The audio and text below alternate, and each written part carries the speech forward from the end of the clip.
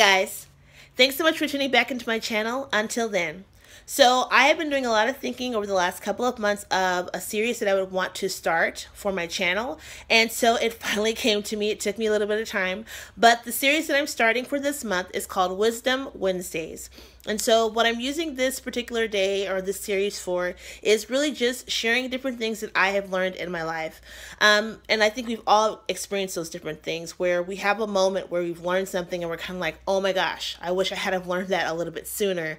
Or we just have those aha moments that from that point onward, we're better off for it. And so that's what I wanted to share with you guys as far as what this series is going to be all about. So let's get started.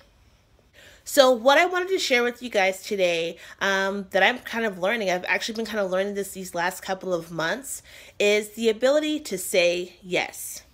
Now, normally it's all about saying no, and that's important too, but I've learned to say yes in regards to just different things that I do each day.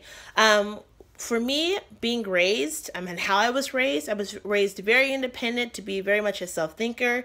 And so what I've learned over the course of being independent, not that that's a negative thing, I think that's a really important thing, is that sometimes you wanting to be so independent can really work against you because you feel like you have to do everything all by yourself. And what I'm finding is that I'm having the ability now lately to just say yes to certain things. So normally if somebody's asking me, hey Brittany, do you need me to do anything? Or do you need me to move this here, move this there? Normally I'm like, no, I got it. Like I'm good for it. I can totally take care of that.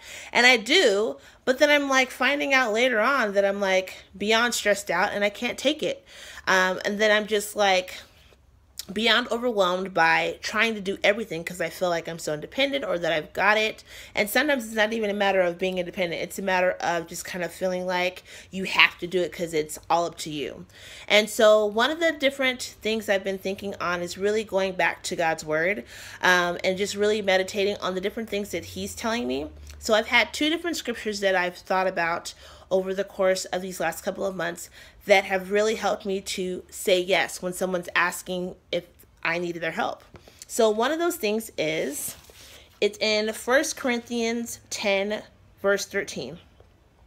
And it says, no temptation has seized you except what is common to man. And God is faithful. He will not let you be tempted beyond what you can bear. But when you're tempted, he will also provide a way out so that you can stand up under it. So obviously, I guess you could say if you're trying to take the word for face value or taking it literal, we're hearing the words temptation, things like that. And obviously, if someone's saying, do you need help with something, that's not necessarily a temptation, but it's still that whole concept of you, at least for me, as far as what I'm talking about, it's still that whole concept of there's something that has to be taken care of. And you feel the need to do it all on your own, to be very independent about it, to feel that you are the only person that can take care of it.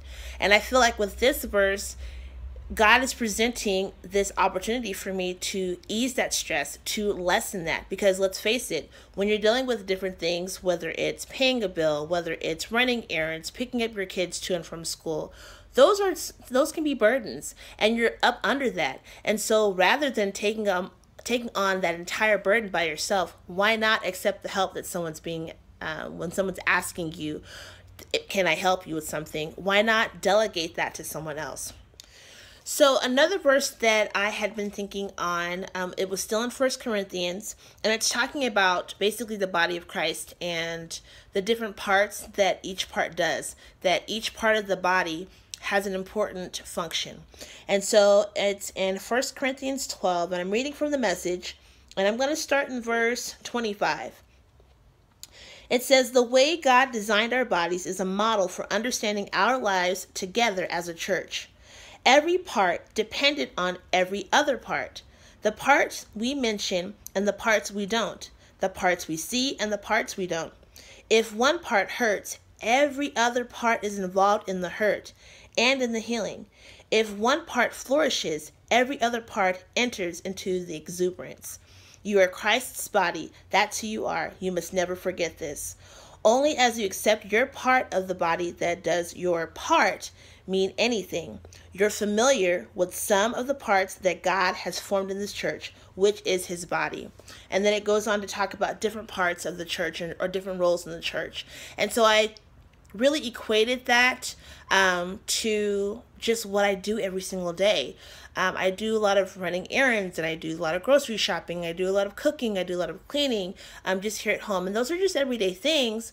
But I've been having moments now where my mom is like, Brittany, do you want me to chop this up? Or do you want me to run this here or take this there? And now I'm getting to a point where rather than me being stressed out about it, rather than me worry about, can I get this all done today? I keep forgetting that, yeah, I'm my own individual person. I'm independent.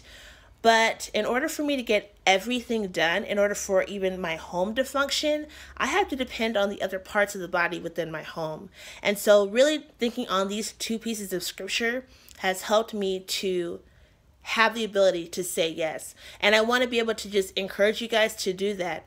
Don't take on the stressors of every day by yourself. Take the time to truly say yes to someone. If someone's asking if you need help with something, say yes. Take that time to delegate. That's why we have these roles. If you're the head of your household, delegate different tasks to different people and don't feel guilty about it. That's what they're there for. Even at work, if there's a project that you're working on, delegate those tasks so that not only you get done sooner, but you're using your time effectively and you're not under that burden and under that stress of whatever that task is. So I hope that you guys found that helpful.